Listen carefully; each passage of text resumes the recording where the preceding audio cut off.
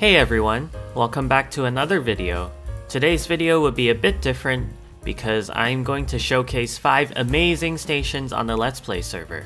Starting with this one, Museum Station. I think this station was built by Kira for the opening of the Azalea CL, although it's temporarily been taken out of service right now.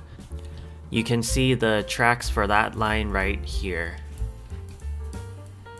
Looks like overhead wires are being installed for this line. This is a very intricate design with a very nice block palette.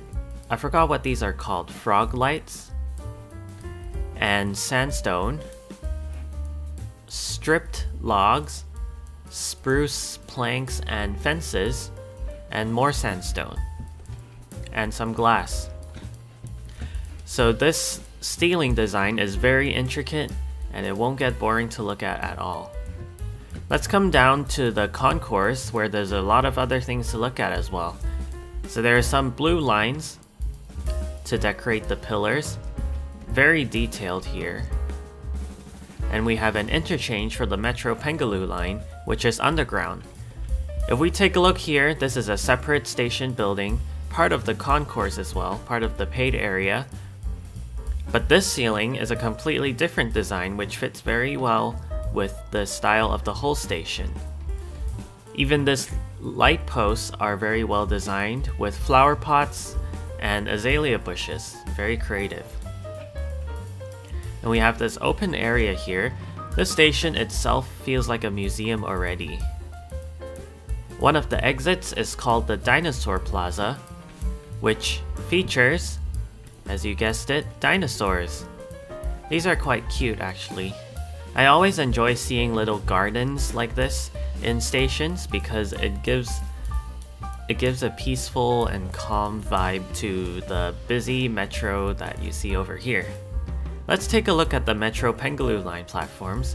I think we come down the stairs here. So this is one of the tracks.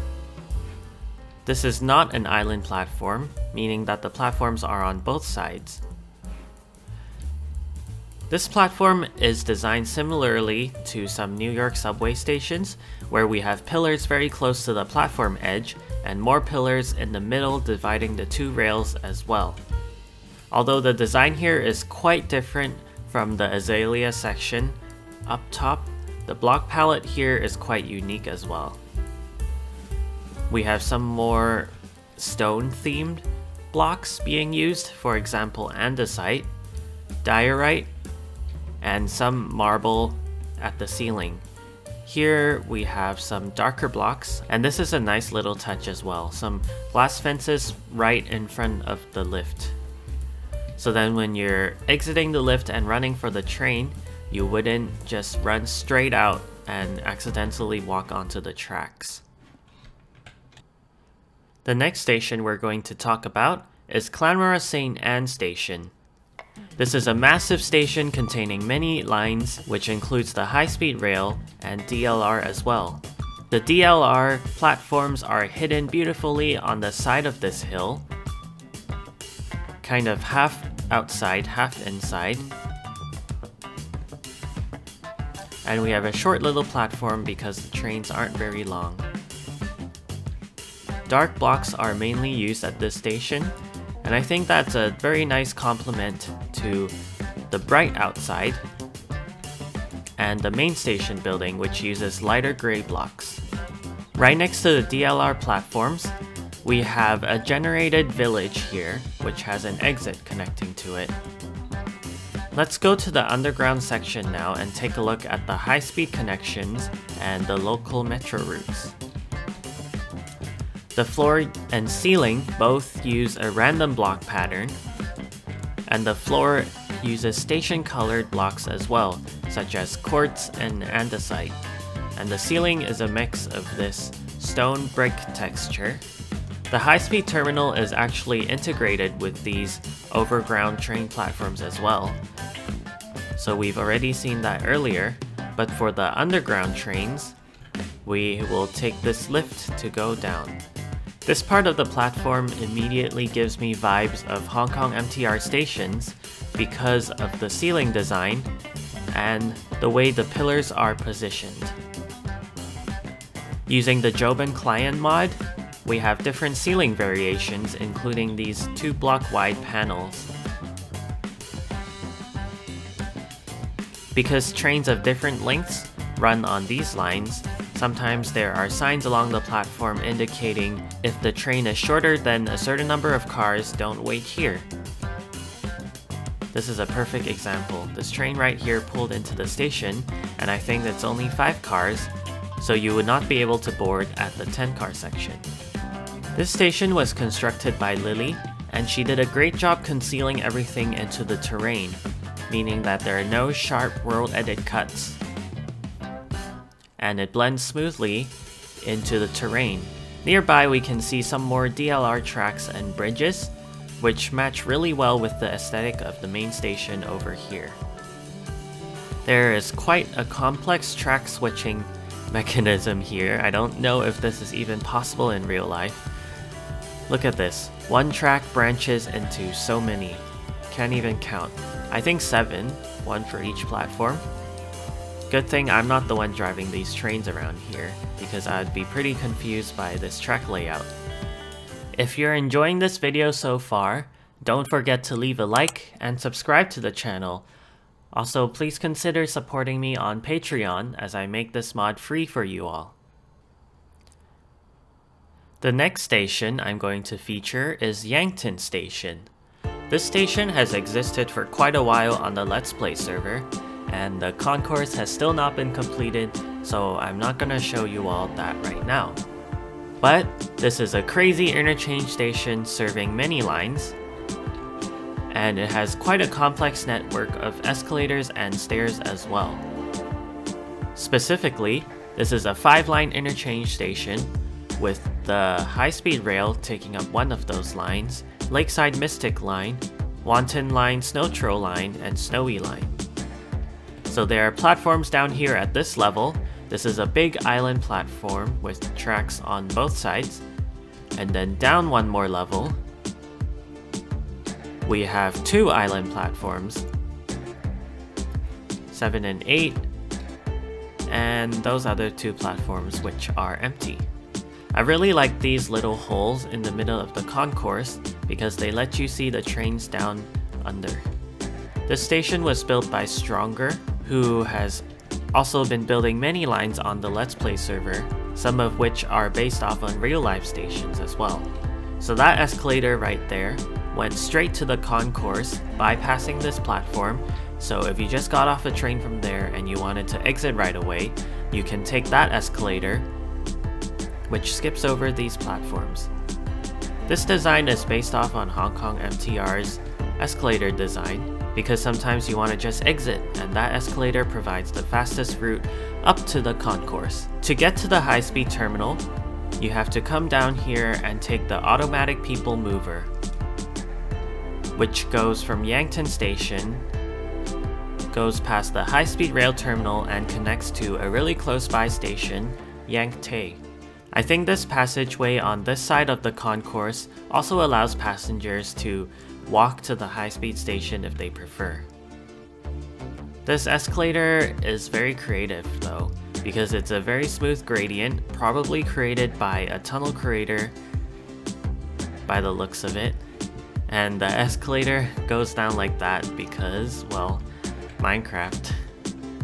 So this is the high-speed terminal. A similar design to the Yankton station itself, but much more usage of glass and random blocks. As far as I know, only one high-speed platform has been used at this moment, but hopefully more people would place their rail lines here. The architecture of this high-speed section is also really well designed as well, with the big cross braces and glass ceiling. It gives it a bit of an industrial feel almost. Usually I'm kind of against the idea of making very boxy station with not very many shapes, but this station is designed really well that it's okay to have nice squares as long as it's decorated really well. Because these pillars are 3 blocks wide, it gives the opportunity to make detail as well. For example, the middle section is a bit indented. The next station we're going to look at is Layla Station. The part we're looking at here is for the sightseeing line. This part of the station is quite unique in that it's mostly outdoors. There's not a station canopy over most of the platform, and it blends in really nicely with the terrain. The block choices are very special because I usually wouldn't use these blocks for building, but this was executed really well. So there's some prismarine, some terracotta, some glass blocks, and some other stone and quartz blocks here as well. It's quite challenging to build a 45-degree angle station. Even this bridge sits at the 45-degree angle, and it's really not easy to do. A part of this exit here does not go at a 45-degree angle, and the effect works really well. Underground, we can connect to the Shimano MTR, the Terralith Rapid Transit owned by OTS. If we walk down this passageway, we will connect to the main concourse. Although it's a bit narrow, there's a lot of detail here as well. Glazed terracotta with some prismarine and logs for the ceiling. Even the walls have quite an intricate design with a row of chiseled stone bricks and blue concrete here.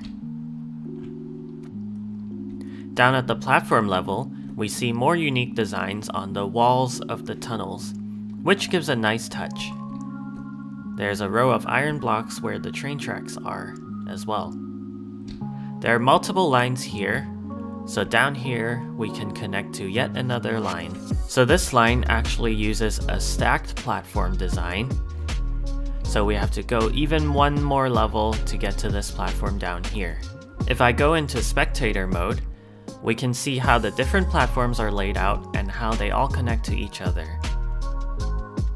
Another thing about OTS's lines is that there's a lot of effort put into the tunnel design. The last station we're going to look at is Kwang Chau Station. This is the terminus of the WLT Line 1, built by B-Dark. This station is actually located in the intersection of a Vanilla Village and a Terralith Village, and a lot of effort has been put in to renovating this village.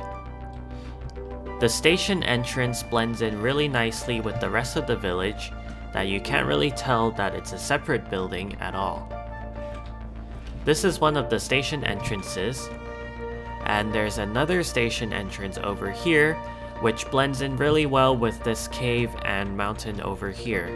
I've showcased this in one of my Let's Play videos, and I was really impressed by it. There's also a ferry line using this duck boat, although I don't really know where it goes, so maybe I'll check it out in another Let's Play video. Let's follow the signs and go down to the platforms. Here we can see the ceiling design uses station-colored blocks and a random mix of clay and concrete and andesite. Oops, that's the wrong way. Even the windows here also use random blocks, and you can see out, kind of peek at the trains and into this cave as well. The concourse isn't too big, but it feels really cozy in here. Coming down this escalator, we enter the platform level, and it looks like there are 4 platforms here. Although 2 of them are not in use, I think they're reserved for a future cross-platform interchange. I like this use of stairs in an underground station because it makes it feel more spacious and it raises the ceiling in the middle higher as well. I also like how B-Dark used trapdoors to cover the prismarine lamps, because sometimes using too many prismarine lamps can be a bit overwhelming. So I don't think any of these stairs allow you to go down, but we're gonna go down anyway, because these platforms are probably meant to be terminating, so that's why people aren't meant to come down here. I like how different shades of red and pink are used at this station. I thought it would be kinda weird, but it actually works out pretty well. And also the WLT Line 1 is pink as well, so it goes quite well with the color scheme here. A lot of work was put into designing these tunnels. Actually, it looks like catenaries are in the process of being installed, because this section doesn't have it yet. Alright, that has been 5 amazing stations that we visited on the Let's Play server. Please join the Discord server, link is down in the description, and there are instructions on the Discord server on how you can join this Let's Play server as well if you want to check these stations out for yourself. Hopefully you also had some inspiration on how you would design your next station in Minecraft. Don't forget to leave a like and subscribe to the channel, and I'll see you next time!